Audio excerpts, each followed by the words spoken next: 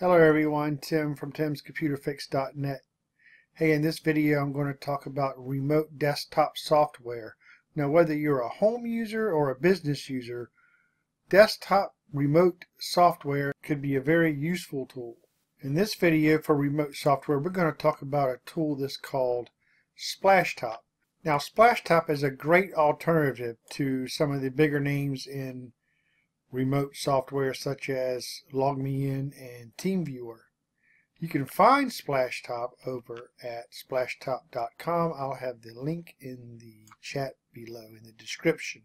So Splashtop offers several different packages, but in this video in particular we're going to be talking about the personal and home and the professional and work. So let's just start off with the personal and home, and we'll take a look at what this offers you.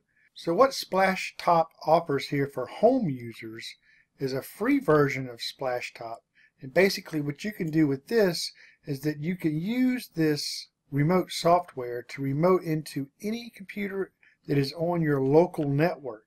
Now if you want to access any of your computers outside of your network, they will charge $16.99 a year, which really is not bad considering what other remote desktop software companies offer. Now with the personal version and the free version, you'll have all of the benefits of the business version except for the file transfer feature of the software and a couple of other small things that come with the business only version. But with the free version you'll be able to check out and experience exactly what the Splashtop remote desktop has to offer. So let's go and have a quick look at the comparisons. As you can see here, you can go to their site and you'll be able to see the comparisons between the personal and the business and what it really has to offer. So veering away from the personal edition, let's talk about the business edition, which is what I have. So let's go back to their main page and have a look at their business.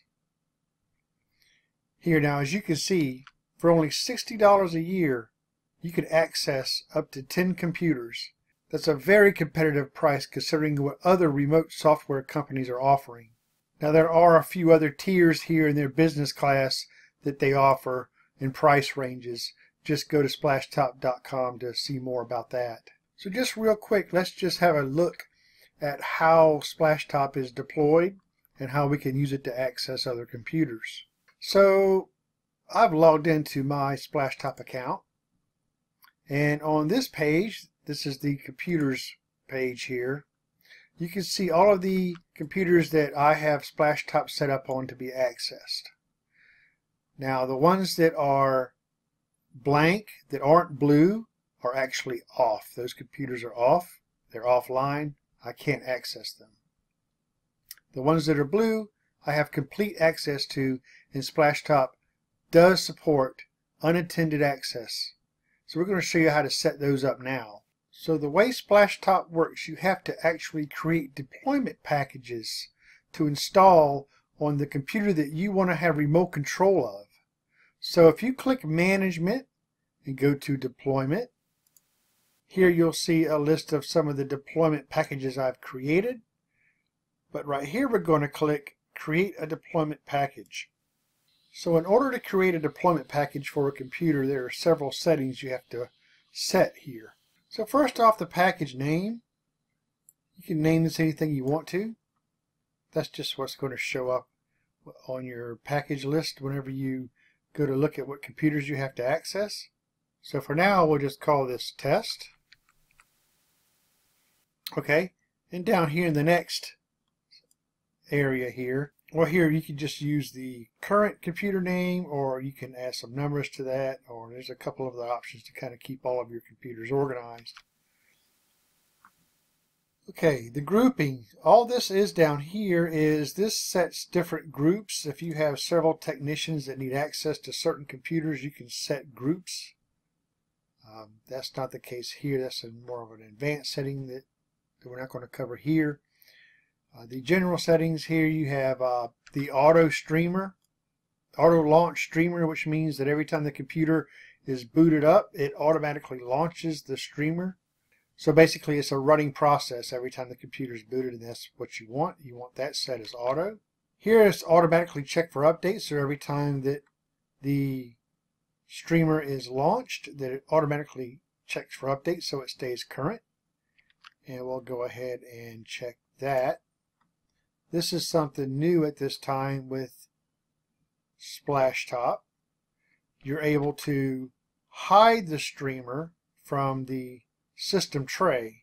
So that's really good in case you don't want, customers seeing it down in the system tray and trying to mess with it, opening it, deleting it, or whatever, so it doesn't get bothered. They don't even know it's there. They don't even know it's running. It's running in the background without them even knowing it. So for my case here, I'm just going to leave that blank. Here you have a require Windows logon. So basically, with this option checked, you will have to type in the user's password every time you want to remote into that computer with unattended access. Go to uncheck that in my case. Okay. Here you have request permission upon connection. So basically every time that you go to log in to the computer, it needs the user on the other end of the computer you're trying to remote into. They need to accept permission for you to remote into it. That's really good for residential customers or any customer that may be a bit weary about you having unattended access to their computer. I'm leaving that blank here. Lock screen when disconnected. This is a really good feature. So whenever you're finished with your session and you log out of their computer automatically goes to the login screen. So whoever comes in to use that computer again has to use their username and password to get in. Good feature there. Okay, this is another good feature from Splashtop here at the time of me releasing this video. This feature here will only allow admins on the Splashtop business team to change settings on the launcher. So that's a good feature and a nice implementation from Splashtop. Is pretty important. And all these features are down here is sound options, whether you want the sound only to be put out through the computer you're remoting into or through the computer that you're using to remote into a computer, or both. That's all that is there. So once all this is all set up and you have it all good to go, you want to click Create Deployment Package. And then here you can see in my deployment package list, I have test here now. And this is a code. And this code is going to have to be entered in during the installation of the streamer on the computer that you want to remote into. Once this code is used, it cannot be used again in any form, or it will not become active. It will decline it. So only being able to use this once is a really good safety feature as far as security is concerned. Okay. At this point, you want to hit deploy.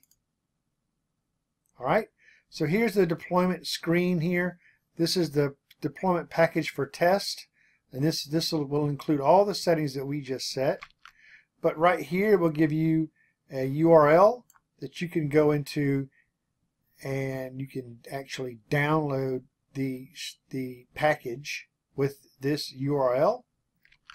Or down here, you can actually use this to download the package immediately. And this also is good for Mac. I forgot to mention that Splashtop works on Macs too, which is really awesome. And here is the code here that is used again for this particular package, the test package. So if I hit download, and we'll see down here at the bottom that it's actually downloading. And once that's finished downloading, we have the package all ready to go. Now that you have the package, if you're on the computer you want to remote into, all you have to do is open it and run it. But at this time we don't need to do that.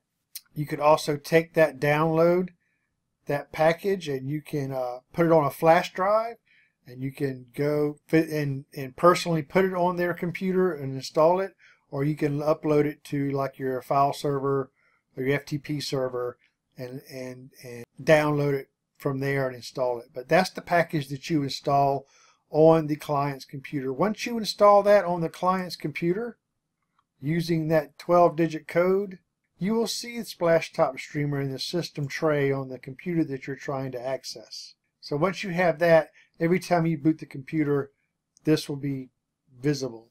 And this shows you that Splashtop streamer is available for unattended access.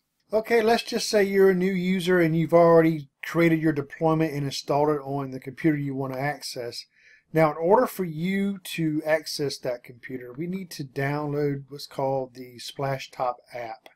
So we can go back to the main page of Splashtop and go to Downloads. And we'll scroll down here to the Splashtop Business area here in the Downloads. And here is the list of all of the supported operating systems for the app. The app must be installed on the device that you want to view your remote computer from. So in this case, you can just click, in my case, Windows, and then again down here, there's the app being downloaded. Once the app is downloaded, all you have to do is just open it up and click Run. And this app will install on your computer, and now you are ready to remote into whatever computer that's on your list of computers. So let's just go back to my account here and let's click on Computers. And here you'll see a list of all the computers again that I'm able to access. So for this video, I have TCR-PC here. This computer is turned off. This is on my local network. These are my business clients, a couple of them anyway. So we want to go ahead and I'm just going to turn that computer on, boot it up, and then we're going to remote into that one. Okay, as you can see here now that my TCR-PC is now blue. It's lit up, so it is on and ready to access. So we're just going to click Connect, and we'll launch application. So now here's my bench computer that I am remote accessing. And as you can see, full color, full resolution. Should be sound here too. Nice. We can go bigger screen here. Then there's some options up here. We can disconnect. We can hide the cursor. We can do Control-Alt-Delete just by clicking that. There's Control-Alt-Delete on the remote computer. And a few other options here.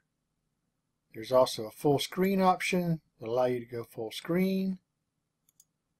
And this is an option here in case you have more than one monitor that you're trying to remote into. This is file transfer. If you click that, you're able to transfer files between each computer. Nice features there. And here's the chat. You click that, you get chat. So let's go ahead and exit out of my bench computer now. So hey, if you think you like Splashtop, go over and give it a try. Nothing wrong with giving it a and if you think you might like it for your business, hey, $60 for 10 computers isn't that bad of a deal, in my opinion. Hey, also, I would like to give a shout out to Donald Sayers from iFixie. He was the one that turned me on to the Splashtop remote desktop, and I really do enjoy it. Hey, ifixie.com, go visit him there. So, thanks for watching my video, everyone, and until next time, see you soon.